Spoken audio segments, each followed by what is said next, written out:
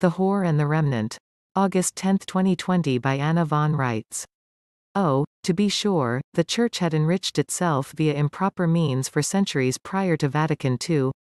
It had created monarchies and oppression, funded the Inquisition, dreamed up the concept of income taxes, and sold indulgences, twisted the meaning of commonwealth into the Holy Roman Empire, and committed many other atrocities and sins prior to Vatican II. Despite all of this, at rock bottom, the Church still stood for something, still offered Catholics and other Christians a moral compass. Prior to Vatican II, the Church still knew that it was wrong to kill people, wrong to lie, cheat, or steal, wrong to break one's word, wrong to cheat on one's spouse, wrong to envy and covet, and certainly wrong to kill babies or teach that sodomy is okay. You could go into any Roman Catholic church in the world and find the same liturgy, the same Mass, the same common language, Latin, and if you asked a question about doctrine, you'd get the same answer. Not so today. In the almost 60 years since Vatican II, all that has eroded away. Today, there is only the form of the liturgy and offices remaining, which gives an appearance of continuance much as the existence of court rules and procedures continues to give an appearance of justice. Communion, where and when it is available, has become a solitary act. People line up, 6 feet apart, not talking, not touching, not even looking at each other, march into an empty room, grab a packet of communion bread, and use their own hands to wolf it down in the parking lot. Somehow, this is supposed to bring comfort and spiritual solidarity. See, Pope UN Plugged, Return of the Old World Order. Congratulations to the happy young couple, soon to be wed. Do you recognize the groom? You should. He used to be a Catholic priest. Churches burn, statues topple, Christians persecuted, and yet, silence from Pope Francis. COVID deaths decline nationwide, but masks become mandatory. Is this Munchausen syndrome by proxy? All this and more tonight from the editor's desk.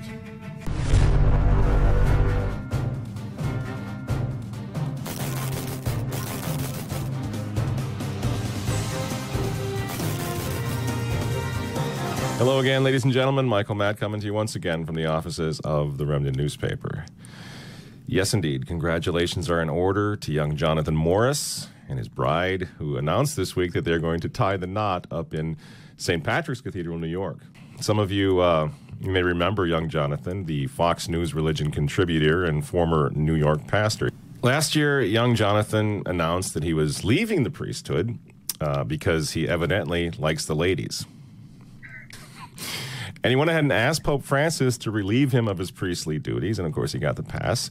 I can't say I was miserable over the last 25 years because I left for the seminary when I was 21 years old. Yep. But I always felt like if somebody came up to me and said, you can leave now and you're not going to be letting anybody down, I would have jumped at it in a second.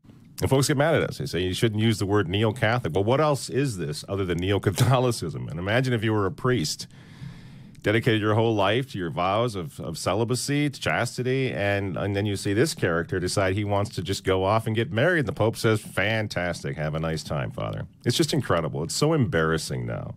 And speaking of the new normal now, thousands of deaths per day back in April, and no masks were required at places like Walmart and Target and Lowe's and whatever else. Now, with the wisdom of our jailers, now that the number of deaths has taken a complete nosedive, with even New York City entering phase 4 of the big reopen process, everybody needs to mask up at Walmart and Lowe's and everywhere else all across the country. And this just strikes me as something like Munchausen syndrome by proxy, where you had these crazy parents, would be abusing their kids or telling their kids that they're sick or telling an elderly family member that he's sick or she's sick until they convince themselves they actually were sick. It's a form of abuse.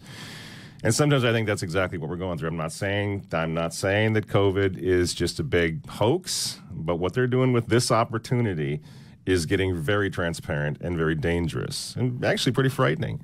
If you think about this, the vast majority of Americans, of all of us, we feel just fine. I understand there are old people who have passed away. There are even some young people have, but for, the vast majority of us, we're fine, And now we're being scared, bullied, cajoled into constantly getting tested, wearing masks, wearing gloves, social distancing and all. It's almost as if they're disappointed in COVID. Like COVID isn't performing like it was supposed to. It isn't quite terrifying enough to keep us all in lockstep with this bizarre new normal. And of course, the Church of Accompaniment, the new Catholic Church, a new and improved Catholic Church, is all in on this. I'll take my boy and I'll leave, Father. Thank you. Father, you closed this church down for 2 months. We didn't have access to Jesus in the Eucharist. We couldn't even go through the door to kneel before our Lord in the Eucharist for 2 months. And now I come here and you call the police on me. You call the police on me. Yes, because you're not wearing a mask. Driven. Please leave so that we can get in. I will leave, Father. Get my son and I'll leave. Thank you. Can you imagine? You go to church and your priest calls the cops on you because you're not wearing your mask. And these churches, by the way, I've been in to some of them to check things out, and they're empty, They're empty. There was one here locally that they were passing out Holy Communion in little envelopes, and you picked one up as you left the church and went out in the parking lot, And there were way too many little envelopes because nobody's going to Mass, But they still just, oh my gosh, they're so compliant. And meanwhile, Catholic churches and statues vandalized all across the country. The Catholic Church in the United States experienced a series of attacks this weekend all over the country. The Archdiocese of Los Angeles saw fire in an 18th century mission church, San Gabriel, founded in 1771 by San Junipero Serra. Meanwhile, in Ocala, Florida, the Marion County Sheriff's Office reported someone set fire to Queen of Peace Church. The Boston Police Department is currently investigating an arson of a statue of the Blessed Mother. Another statue of Mary was vandalized on Friday, June 10th at 3:09 a.m. at Cathedral Prep School and Seminary in New York. And you'd think that the spiritual leader of the world might have something to say about all of this. It's pretty frightening, isn't it? Watching your cities burn down, right? Watching your statues be beheaded and decapitated and smashed and pulled down by the mob. Where is the Pope? After all, he's got plenty to say about, climate change, the evils of capitalism and capital punishment, and all of us Pharisaical Catholics out here are trying to keep the rules, follow the 10 Commandments. We're so rigid, right? He's always lecturing us about that. But he never seems to have anything to say about primetime Catholics such as Joe and Nancy and Alexandria and Andy, who made a career out of breaking all those rules. I happen to be Roman Catholic. Today, Governor Cuomo did something for the first time. He officiated a gay wedding. By the power recently vested in me by the state of New York, I now pronounce you married. Congratulations. By the way, it looks like Joe Biden might be the next president. He also has officiated at gay marriages, so we can imagine where the moral compass is going to go when that clown gets in, assuming he's still amongst the living. He doesn't look good lately, but anyway, nothing from Francis about this. I don't know. I guess now that Bernie Sanders is out of the running, the Vatican is probably finding a way to back Joe Biden, I guess. I don't know. But the Pope, here's the question, and I mean this in all seriousness. Why does the Pope seem to care more about climate change than he does about this sort of thing? Why does he care more about climate change than he does about the salvation of souls? When's the last time you heard him talk about the fact that we're all going to be judged by God, and we're going to end up either in heaven or hell, we need to repent? Why is this guy not ever interested in discussing the stuff that pertains to him as spiritual leader? So why is the United Nations partnering with the Vatican, partnering with Francis? Once they get Francis on their side, and he already is, they can implement these things all the way down through the chain of command of the Catholic Church into the farthest reaches of the world, this globalism, this population control and contraception rot. Your Holiness, I am very grateful for your exceptional global engagement and strong support for our work in the United Nations, including your memorable visit to the UN headquarters in 2015 as the world reached agreement on the Sustainable Development Goals, our blueprint for a fair globalization. You see? They can count on Francis to be on their side and to not God bother everybody with talk about spirituality and saving our souls, or even saving the lives of aborted babies in the future. Why are major neo-Catholic organizations surrendering to the mob and trashing the Catholic Church, as we pointed out last time? My Catholic Church and my Catholic Charities organization is racist. How could they not be? Why is all this happening? It's because the human element of the Catholic Church has abandoned her charter. She has reneged on her claim to be the sole means of salvation. She's abandoned her liturgy, her doctrine, her tradition. She has Protestantized herself. She has secularized herself. And now the churches are burning. What a surprise. Now, here at the Remnant, we've been warning about this for a half a century. But here's the question. What if they've jumped the shark now? What if real Catholics start seeing through this, start recognizing this revolution for what it is? What if en masse, those that are left, and granted millions have left the church, but there are many good Catholics who are still trying to muddle through, who still want to be faithful Catholics. What if they were to join the traditional Catholic counter-revolution? What would that mean? You see? Because I think that moment has come. And a lot of you out there are going to say, that's impossible, it's pie in the sky, you know, what are you smoking, pal? That's nuts. No, I don't think it is nuts. I don't think it is impossible. I got a clip for you that I think proves my point. As you watch this very short clip, I want you to ask yourself, who would have ever thought that the man in this clip would one day, very soon after he filmed this clip, he would actually be, in effect, leading a charge against the revolution of Vatican II? Check this out. As the Holy Father's personal representative, visiting many parts of this vast country, I have come to feel especially close to the Church in the United States. Isn't that something? Who would have ever thought? He's Catholic woke, and he's leading now an international counter-revolution. And guess what? He's not the only one. I predict that millions of Catholics who right now are angry, they're frightened by this total lack of leadership from the Church of Accompaniment, they're going to follow Vigano. They're going to follow Bishop Schneider into traditional Catholicism in the next few years, friends, because obviously I'm not breaking any news here when I say we got to get ready for some serious persecution, for some serious mayhem and upheaval and chaos, spiritual and otherwise, in the next few months. So the folks who hang on, who are seeing through what's going on, they're going to become traditional Catholics almost by default in the next few months. Just look at what Archbishop Vigano is doing. Look how much support he has. He was just, as we pointed out a couple of programs ago, tweeted by the President of the United States. Okay. And why is this happening? Why are so many people beginning to see through it? It's because the chaos going all around us right now is just so clarifying. You see, the modern church has betrayed and abandoned us all. And again, I'm talking about the human element, not the divine element. God is still with us. Our Lady is still with us. The saints and the angels are still with us. But the modern church, the men of the church, the modernists have betrayed us. And what have they left in their wake? In the wake of this betrayal, families broken, shattered, destroyed. Churches closing down all over the place. In Germany, recently, I think they went from something like 800 churches, parishes being closed, merging down into like some crazy 30 parishes in Germany, in Trier and other dioceses in Germany. It's happening all across the world. And for 50 years, this has been going on. The pews have been emptying out, vocations dying, drying up, religious life on life support. Everywhere throughout the church except for in the enclaves of holy tradition, except in the chapels, churches, families, seminaries that are dedicated to orthodoxy, to tradition, to the Latin Mass. Statistically provable. I'm not just talking through my hat here. The churches are closing everywhere. But whenever a traditional order of priests, such as the Fraternity of St. Peter, comes in and takes one of these churches, what happens? It blossoms. It becomes the pride of the diocese all of a sudden.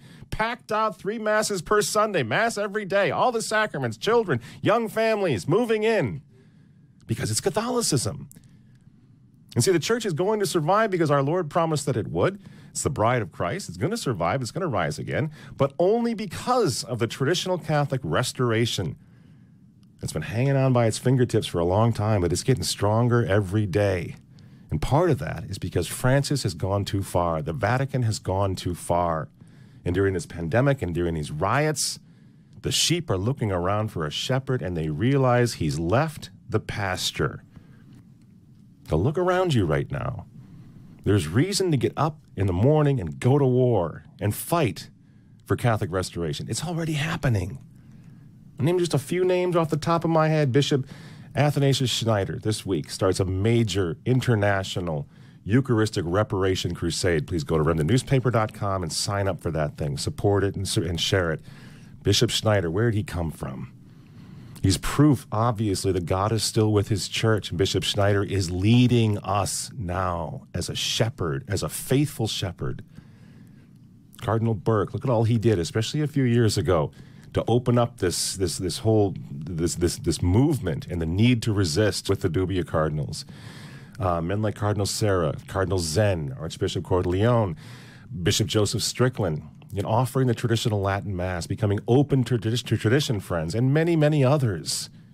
Even prominent archbishops on camera telling the world that all priests need to learn the Latin Mass. How can something that has nourished the faith of the generations, that nourished the lives of the saints, quite honestly, that nourished the faith life of my parents and my grandparents, how can we say that this is harmful for the church or bad for the church? I have often said that and this is a bold statement, I know, but I think that every priest should learn the extraordinary form. So many serious Catholics, they're not traditionalists yet, but they're well on their way. Why? Because the church of accompaniment is failing, because the revolution of Vatican II has been exposed. So many serious Catholics are beginning to see the handwriting on the wall, which is why now we, as traditional Catholics, have been here forever. Maybe you haven't, maybe you just found out about it. Either way, we need to get busy. We need to get off defense all the time, cowering and worrying about stuff and terrified that we're going to get crushed. We need to go on offense. We're winning compared to what was happening 30, 40, 50 years ago. The revolution is losing. They're getting desperate. And I'm sorry, friends, but we need to stop relying on social media that's run by the devil, quite frankly. Do you realize who's helping YouTube? Right now we're on YouTube. Do you know who's helping, quote unquote, monitor and identify extremist content on YouTube right now? It's the Southern Poverty Law Center. The Southern Poverty Law Center, based in that building in Alabama, calls itself the premier group monitoring hate groups. But what donors don't know is that today the center smears people who don't deserve to be smeared. The center also calls the Family Research Council a hate group. Give me a break. The Southern Poverty Law Center now lists people like Ben Carson, Laura Ingraham, and Jeannie Pirro as extremists. But it doesn't list Antifa, the hate group that beats up people on the right. The center's become a hate group itself. It's now a left-wing, money-grabbing slander machine. You know, they've been calling the Remnant a hate group since 2007. Look it up. They've been after us. Which is why everyone who's saying anything that matters right now on YouTube is getting demonetized and kicked off YouTube, right? Well, we've already been demonetized here at Remnant TV, so guess what's coming next? What are we going to do about it? Should I start crying foul? How dare YouTube not let my stuff be published, be posted? How dare Google be so mean? How dare Mark Zuckerberg and his fascist monitors, how dare they treat us so improperly? You know what, friends? If I had their power and their platforms, I wouldn't let them speak either. It doesn't really work that way, does it? So I shouldn't be crying about how mean YouTube is, should I? I should be starting a Catholic tube, a Remnant tube, right now, which, by the way, we're already doing, and it looks something like this. So now Remnant TV's new site and platform is almost ready to go. Want to help us out? Please do, because it's expensive. It's hard to do this and make it function as well as YouTube does, but we need to do it. We need to come up with alternatives. So the point is this. We got to stop relying on the devil to help us fight the good fight. We're like looking for permission from Zuckerberg to fight? And for the clowns at YouTube and the SPLC, this is not an army. We're pathetic. We have to do something about this.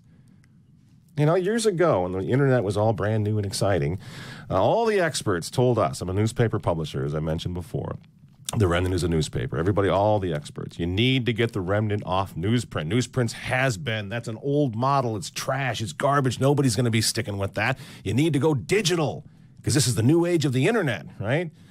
Well, I said, no, I'm not going to do it. I'm going to continue to do the newsprint. Why? Because I didn't trust the internet to stay unrestricted, to stay free, to stay uncensored. Was I wrong?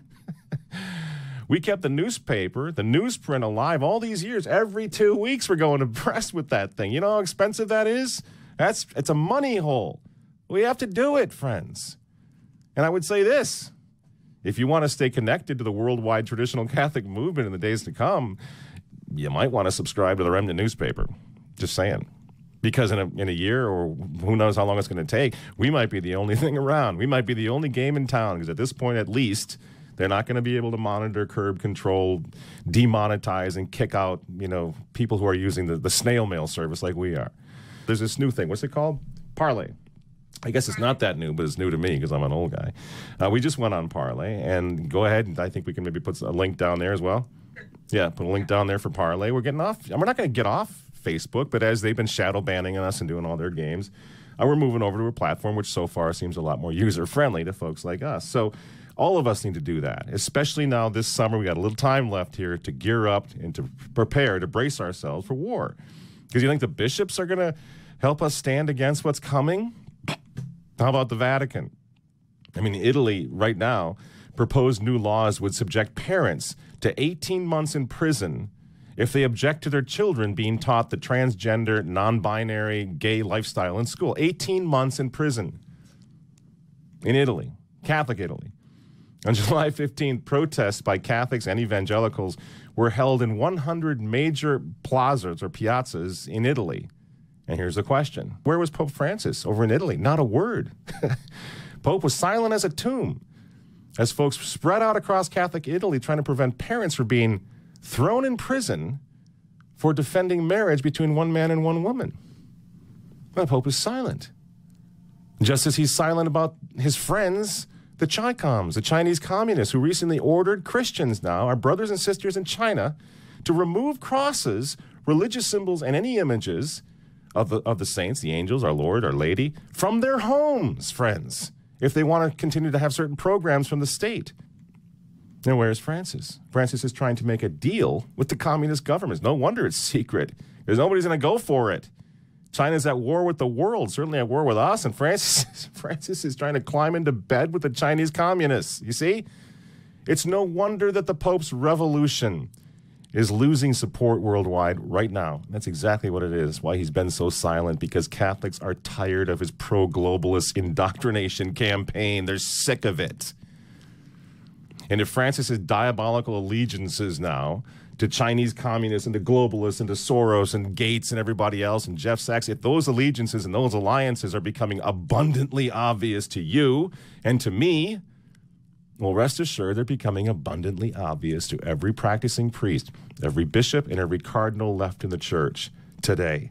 And there are some good ones who are waking up to this. And you know what else they're waking up to?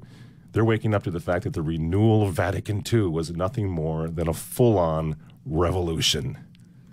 And that's why many of them are going back, learning the Latin Mass, trying to retrace their steps to find out what happened.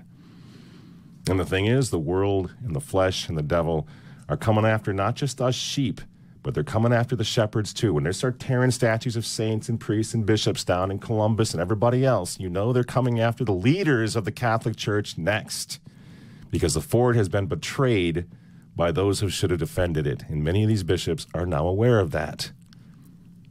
In April of 2015, Francis Cardinal George, God rest his soul, of Chicago, he famously said, you remember this quote, he said, "I expect to die in bed, my successor will die in prison, and his successor will die a martyr in the public square."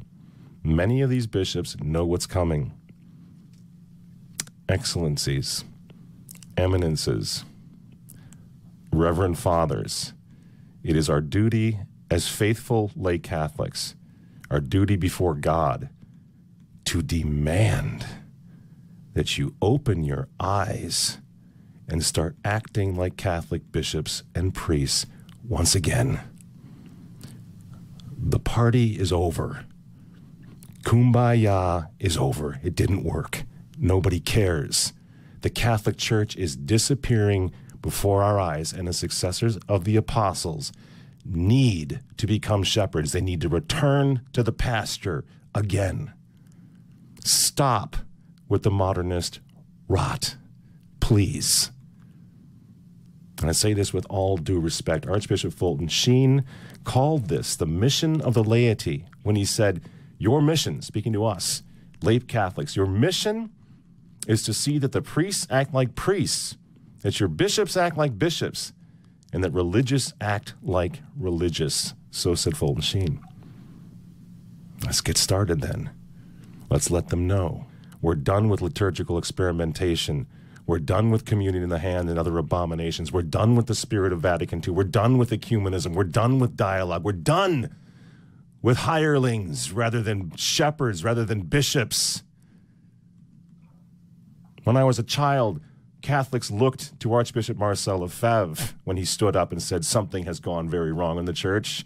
We looked to him for leadership and for Catholicism and for Christianity and for salvation of our children, our schools, our seminaries, our priests. We looked to Archbishop Lefebvre, and now we look to Archbishop Carlo Maria Vigano, to Bishop Athanasius Schneider, and to whatever faithful priests and bishops are left to keep and defend the old faith, to form the priests and the bishops from our children, to form them in the future, to form the bishops of tomorrow, to denounce this revolution as an abomination in the eyes of God himself. There's no other way, friends. The world is desperate for the return of the King. The world is desperate for Holy Mother Church to come back to them. We're not a democracy. The bishops, the priests, the cardinals, eventually a future pope will have to lead us back into the fight for Christ the King. And for now, especially before November, we need to become the traditional Catholic Church militant once again. Pray that this can become a reality sooner than later, because obviously, friends, time is running out. I'm Michael Mann for Remnant TV. Thank you so much for listening, and we'll see you down in the trenches.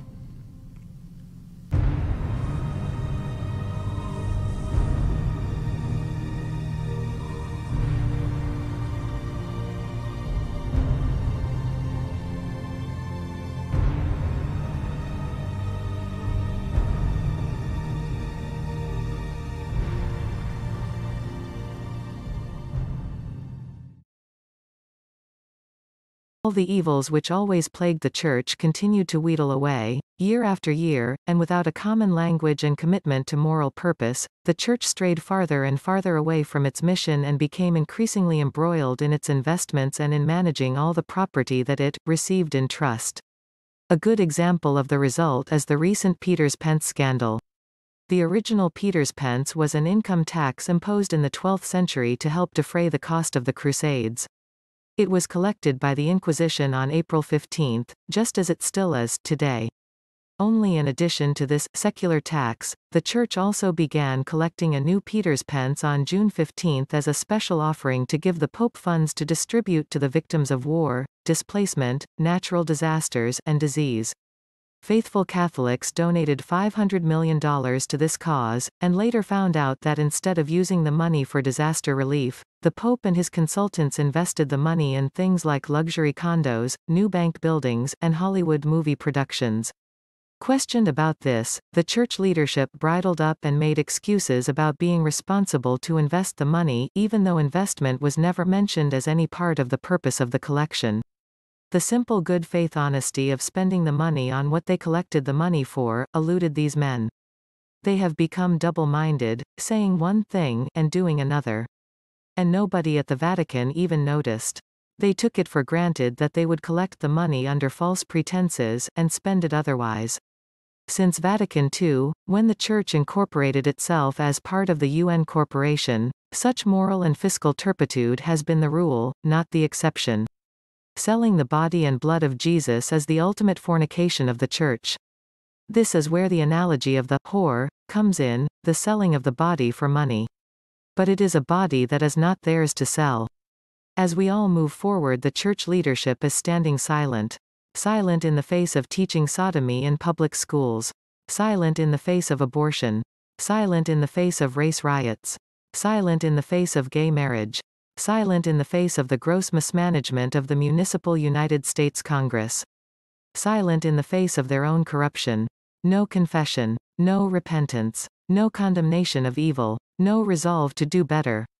Certainly it is this final fact that yields condemnation, the point wherein we all condemn ourselves and find no escape for lack of repentance. My husband and I have removed ourselves from association with any incorporated church. We deem it impossible to be a pagan Christian, and similarly impossible to be an incorporated church. For the Roman Catholic Church, that reality was borne home with Vatican II. The resulting surrender to the secular world with its focus on money and property management and investments, mainstreaming, and popular theology, and do as you will, has borne its fruits ever since. Still, there will always be a remnant, and that remnant will find leadership growing out of the stricken roots of the ancient church. The teachings of Jesus will endure all tests. The Holy Spirit will win. In that we can all have faith and confidence, regardless of the failures of men and institutions. So be of good cheer as we sit among the ruins and contemplate the folly that brought us to this point. The church has failed. The governments have failed. We know how we got to this point, in a word, incorporation. We have allowed legal fiction entities to proliferate and promulgate without oversight, until the men running corporations, including incorporated churches, run roughshod over the people who granted these corporations the right to exist. Yes, we know how we got here. The only question is, where to now?